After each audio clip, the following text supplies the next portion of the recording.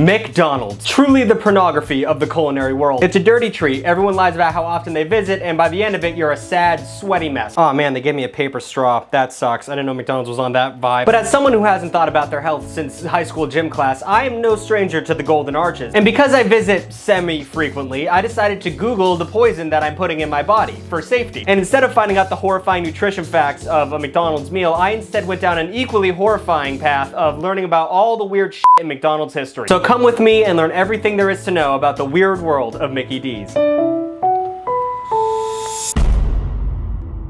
So if you look up the United States of America in a dictionary, at one point in that definition, you will see the word McDonald's. It is intrinsically linked to the American experience, like ice in your drinks or air conditioning. I don't know how you people live without both of those things, but whatever, I'm not gonna get into that. McDonald's has weaved its web into the mind of soul of every living American, and by doing that, it has created an undoubtable empire. So here are some scary facts about McDonald's that proves it is a little too powerful. Number one, a new McDonald's opens up every 14.5 hours, so at least 2 a day. Does that make sense? I don't know if that math's correct. That's too many McDonald's though, I know that. I mean, is it nice to know that no matter where I go, there'll always be those shining arches to make me feel safe and to give me American food?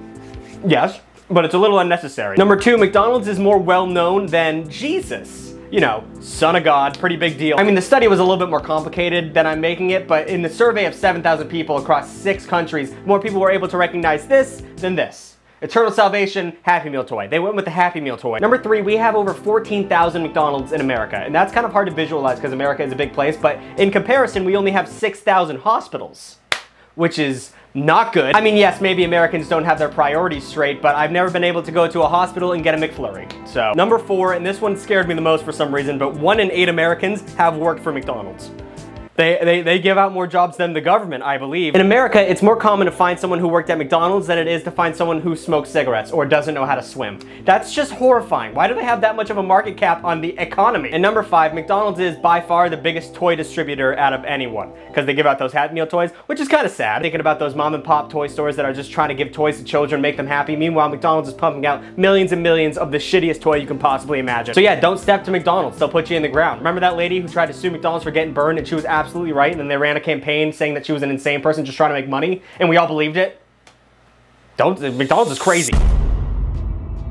So over the past several years, McDonald's has moved away from the mascot. We all know Ronald McDonald and his crew of merry pranksters, but you know, have you seen him recently? Probably not. That's because originally Americans didn't care about marketing to children, and then a bunch of children got really sick and fat because of McDonald's, and then we're like, hey, why are them cartoon characters talking to my kid? They had to pull back a little bit. But just because they're not on the TV anymore doesn't mean there's not a long and extensive history of McDonald's mascots, because there is. And I don't know why there is, but there is. So let's take a look at all the weird McDonald's mascots and try and figure out just what the hell they were going for on this one. Most of the roster of the McDonald's mascots came from a little place called McDonaldland. McDonaldland was the setting of a bunch of TV advertisements in like 1971 where all the little mascots lived together, and I believe Ronald McDonald was an oppressive ruler. It was designed to have this fantasy, whimsical nature to it in order to get the attention of children, and it worked because, as we all know, boomers love McDonald's. And with McDonald's Land came all of the weird little critters. We have Grimace, who just had a boom of popularity due to the Grimace shake trend, which that's a weird moment in the internet. But did you know Grimace started out as an evil character? He originally had 4 arms and would steal the milkshakes out of people's hands, and I still don't know what this character design is. What is evil and looks like this?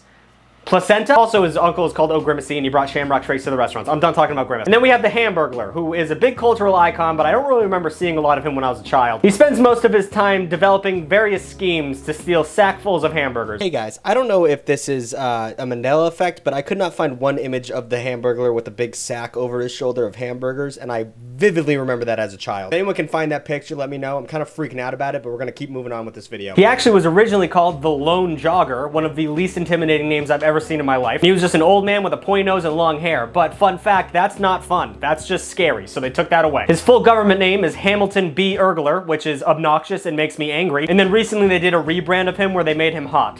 And people didn't like that, so they stopped that immediately. And then we have Officer Big Mac, who was like, you know, the law of the land, and he didn't do a good job because I already talked about 2 criminals. So it's believed he got the job through nepotism because his brother is Mayor McCheese, so I believe personally ACAB, all cops are burgers. And then we have Birdie the Early Bird, which is really hard to say. That was like 4 takes in a row. She was put in the lineup to promote the breakfast items that McDonald's gives out, and they made a point to make her the early bird because if you don't show up on time at McDonald's, they don't give a shit. They're not gonna give you an egg, fuck you. She's also one of only, if not the only female character on the entire thing, so I don't know how these things are breeding. I don't wanna get into it. And then we got the big cheese himself, not Mayor McCheese. I didn't write anything down about him. But then we have Ronald McDonald, who, as we all know, is the most famous clown ever, except for this one. This one's a little less scary. He first appeared in a 1963 commercial looking like this. It was terrifying. In a commercial, he literally starts talking to a child. The child says, "I don't talk to strangers," and then he said, "Well, I'm not a stranger. I'm Ronald McDonald." And then he gave him a cheeseburger and the kid ate it. So, bad messaging all around. They rarely put him in commercials anymore. One, because they don't want to market to children so heavily, and two, because he's a clown. And literally no one fucking likes clowns. Why did you bite me? Ow. Oh my god. Where did that come from? I didn't do anything to you. I'm kicking you out. Get back up. Back up.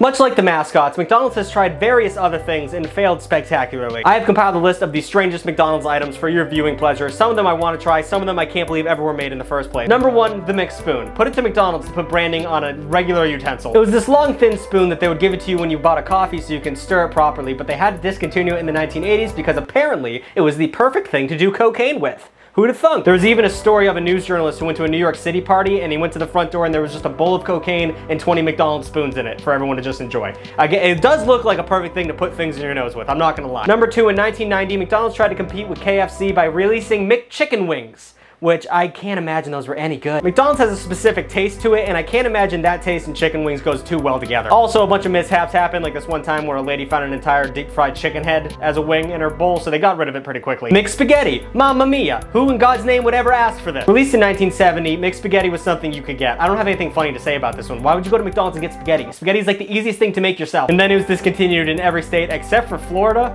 I guess. They liked it enough, so whatever. And then we have the McCooler burger, which was just a slice of a circular pineapple as a McDonald's burger. Not on a McDonald's burger, as a lot of people originally believed, it was just replacing the burger. They were marketing it to Catholics because Catholics can't eat meat on Fridays, but they already had the Filet-O-Fish at the time, and I don't know what they were trying to do with this. And then finally, McDonald's at one point tried to make fajitas. McDonald's fajitas, that was a real thing. They tried to cash in on the Tex-Mex hype of the 90s, but instead they just released a really sad menu item. Their slogan was a taste of Mexico without the sunburn, so they knew they were directly marketing to white people, and they got rid of it pretty quickly because even though it's not authentic Mexican, Taco Bell can do whatever that was a million times better.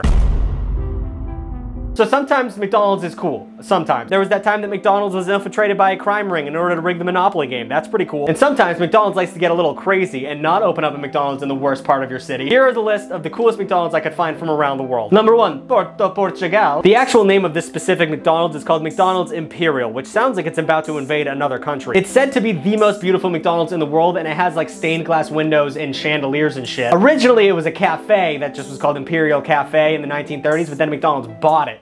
Which is a travesty, but you know, it's a cool thing to look at while you're eating a Big Mac. And then we have the McDonald's in Roswell, New Mexico, which they just shaped into a UFO, which is becoming more and more prevalent. At night it lights up, and on the inside there's like a floating Ronald McDonald like he's in space. All this just to go in and get 6 chicken nuggets and get the fuck out of there. Who stays in a McDonald's for that long? Then we have Taupo, New Zealand. I don't know how to do a New Zealand accent, nor do I know how to pronounce that town name. I'm so sorry. The owner of this McDonald's, for some reason, had a DC-3 plane that was decommissioned, and he just put it in the parking lot next to it for 20 years. For no reason. It took him 20 years to refurbish it, and then he turned it into seating. But for that entire time, there was just a McDonald's with a big-ass plane next to it. Why was that a thing? I don't understand. And then finally, we have Guantanamo Bay. It has a McDonald's. It looks like this. Why? That's fucked up. Nothing makes me want a medium Coke and a large fry like waterboarding and the screams of innocent men. Fuck me. So that was everything about McDonald's I was able to look up before I got too hungry and had to go to the store myself. Be sure to like, comment, and subscribe, and tell me your favorite fast food place. Mine is Wendy's. Fuck this. Mine is Wendy's. I love Wendy's so much. People give me so much shit, but they have a fucking chili cheese baked potato.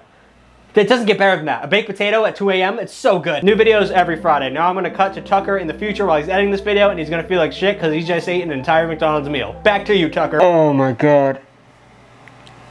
Oh.